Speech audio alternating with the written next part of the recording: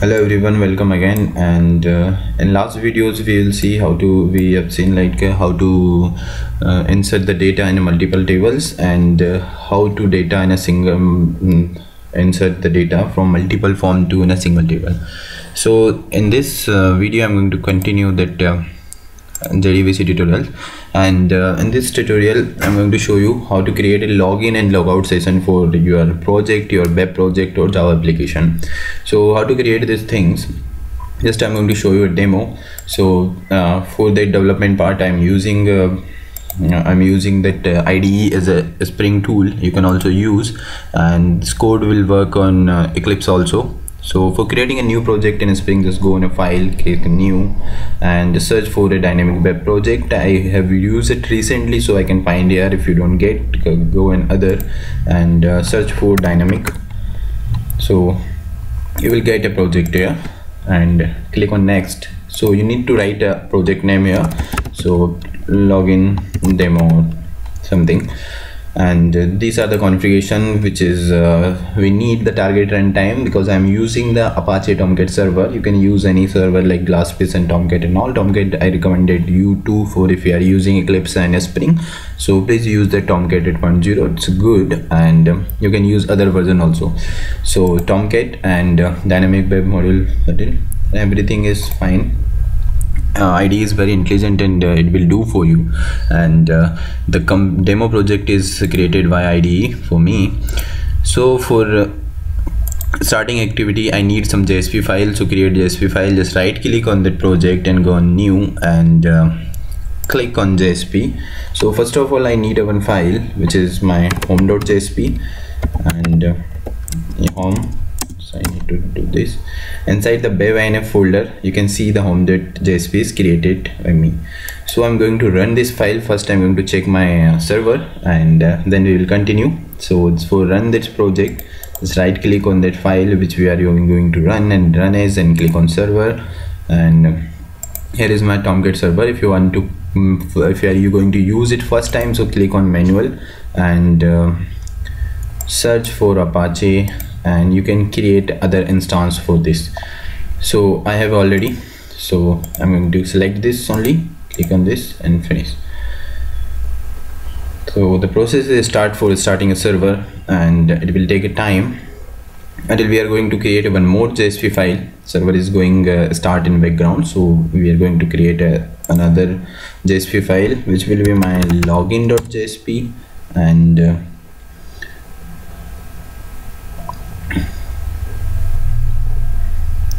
yeah, one more file I need. This will be logout.jsp, and write extensions, and it's going to start.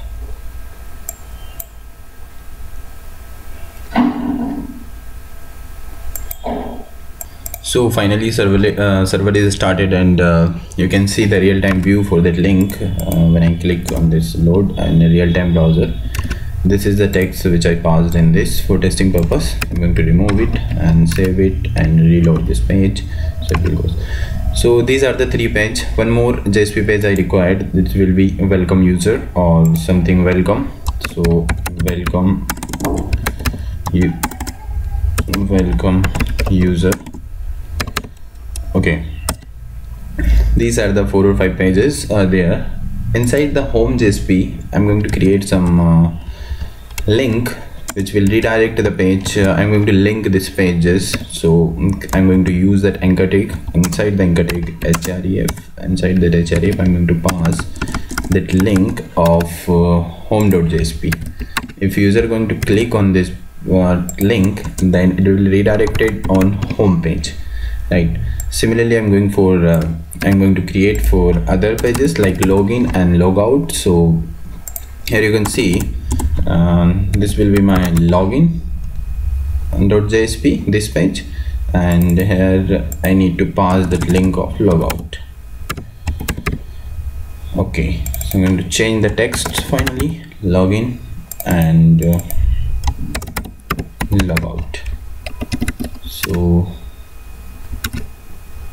I think I did this in this URL JSP. I don't need to do this here. I tried the code here in home.jsp, right? And one more thing, first I'm going to test it. So you can see that 3 buttons are there: login, home and logout. So when user click on the login, it will redirect on login.jsp, and when click on the user logout, so logout will be redirected in the logout.jsp. So inside the login.jsp, I need to write some form or some code for input from user.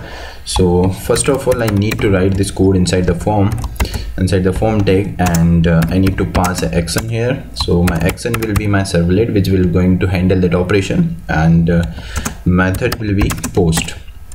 I'm going to use that post method. Inside that form tag, I'm using a pre-tag for formatting the content, and it's pre-tag, and inside this pre-tag I'm going to create a 2 input field. The first level will be username, and it will be input, and type will be text. And another thing, I need to write a name for this input, because we are going to catch this request in login.servlet file. So name will be name, or you can say uname, anything you can write, and another will be my password. So create one more input field, and type will be similarly text, and you can say type will be password also. I'm going to simply text, and the text, and name equals to pass, right? And I need a button here for submitting this form. I need a button, so I'm going to create a button here. So button type will be submit, and we don't need the name for this property, we just need a value which will write the data name, submit the data name. Okay, so I'm going to save it and check here.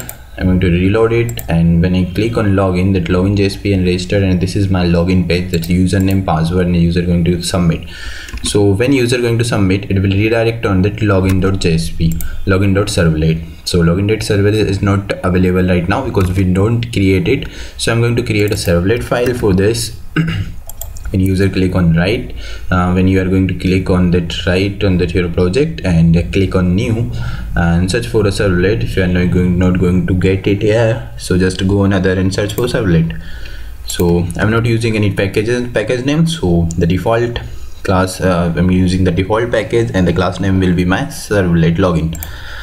So when I click on finish, a demo servlet is created by me by ID, and this is my do post method in which we are going to perform the operation, because we are going to, when we are going to pass a request from to login.jsp, login.java, and the method will be post. So I need to write the complete code here in post. So first I need to take the request from login.jsp file. So string name equals to request,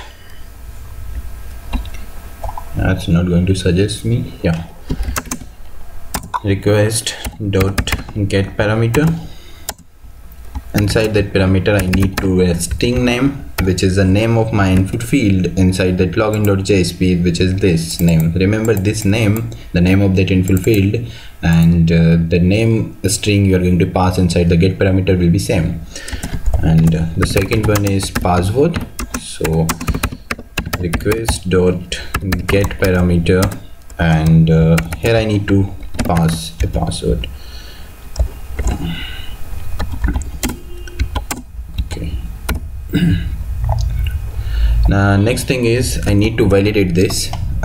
In this tutorial I'm not going to create a connectivity, and I'm not confirm that the user ID and password from the user. We are going to work on manually. Next video we will continue it, and we will create that same activity by database. Okay, so I'm going to create a condition if name dot equal method to compare to string, name dot equals abc, if name will be abc, and another validation for password, and pass dot equals ASD. Then we are going to redirect this page on a welcome user. If the name is username will be matched and password will be matched, then you need to create an operation login successfully. So I'm going to send redirect. So response, so you need to pass here response dot send redirect, and you need to pass the URL on which URL you are going to pass that user. So welcome user.jsp. Simple. Before this then user if I finally redirected on this page, and I'm going to write a message here inside that welcome.jsp header one, inside the heading one. You are logging successfully, or thank you for login or something. You can write a message here.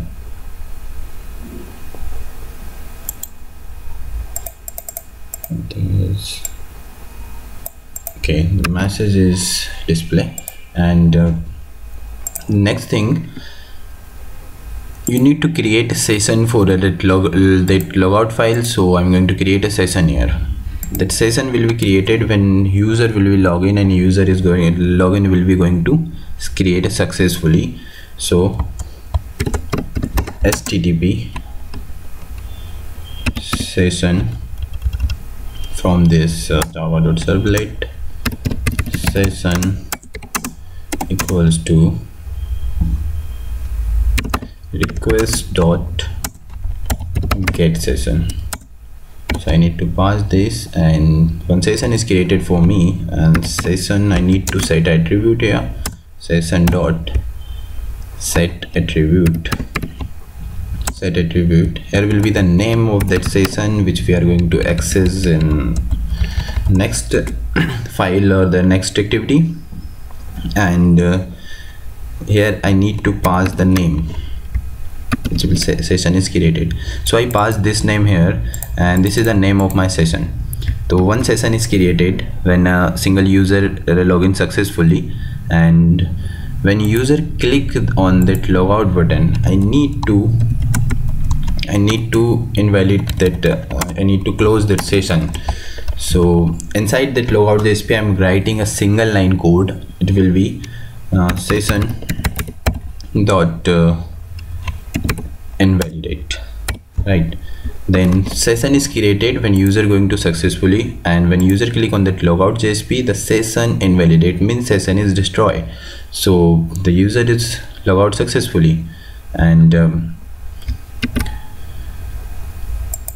I think it's done for this. And we will check the validations, like when user one goes in a welcome.jsp, then two links are not displayed and something. So first I'm going to try this, and inside my browser is not opening. Why? Okay, so this is my home page, and this is the home page. Simple. When user click on login, if username is abc and password is asd, then user click on submit, and it's redirect on that login.servlet, and it's showing me something error is there. And one more thing, I'm going to check this logout. So logout.jsp. Okay, one more important thing is there, like when you are going to update your servlet file, you need to restart your server. So I finally restart my server, and you can see here when I click on login, and I'm passing the abc and asd, when the page is redirect on welcome user.jsp. So when user click on that on that logout button, that session will be invalidate. And but before this, we need to pass the link, this logout link, in my welcome.user, so login user can log out successfully.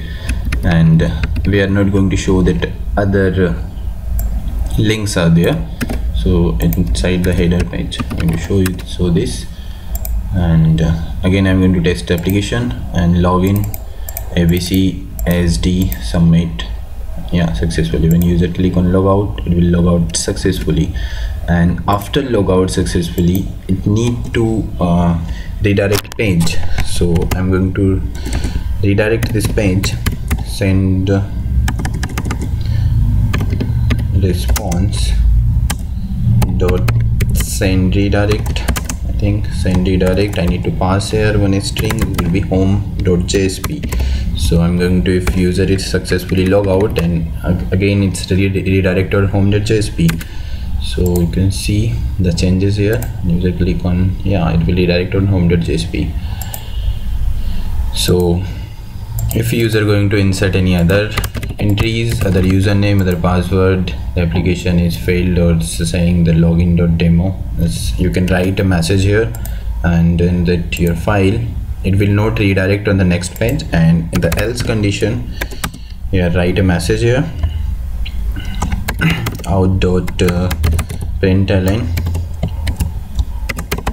wrong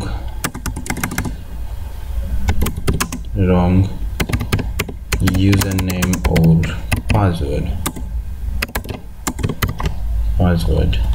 and I need to use the print writer here, so you can use here also. Print writer out equals to response dot get writer. So now this object will be help to display this message on the screen. So you can see when user going to submit the data, so you can see the message here, wrong username or password. And in this video we'll see how to display that login and logout JSP. So the basically work for only session. If you are going to, if you know how to use sessions, so you can use that, you can create a activity, login and logout activity easily. So when user login successfully, the database is matched, you need to start a session. And when you want to log out, when you want to invalid that session, when you want user can log out, so on that logout page you can call that session dot invalidate.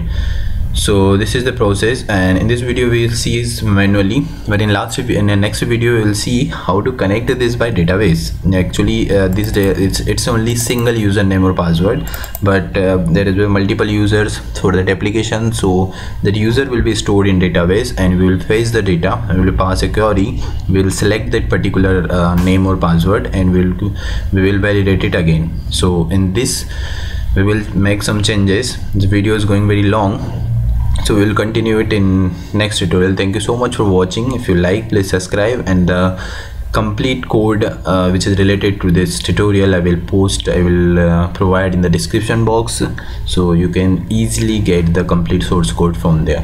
Thank you.